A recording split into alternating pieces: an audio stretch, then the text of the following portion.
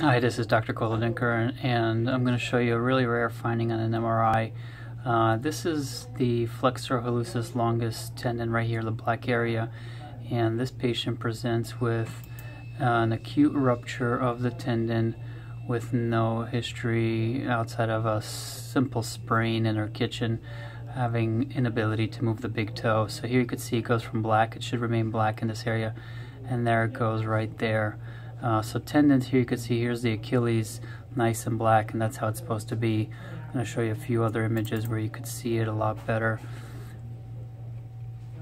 Here's what happens on the stir images. It starts to turn more white. Basically there's a huge disconnect in this whole area. It's gone, gone, gone. And then it starts to come back together right about there, so you can see how much it's retracted already. Here's going to be another good view. So the FHL, remember, goes underneath the sustentaculum tali. It's supposed to be right about here, and here you can see it's missing.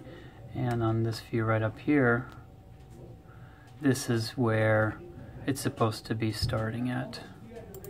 Let's see what other good views we have.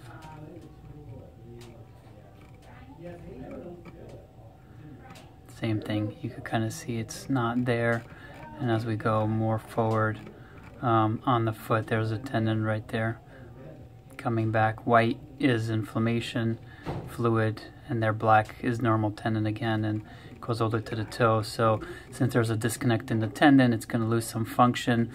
The master knot of Henry is right around this area, so it appears that there should still be function in the toes, but definitely limited motion.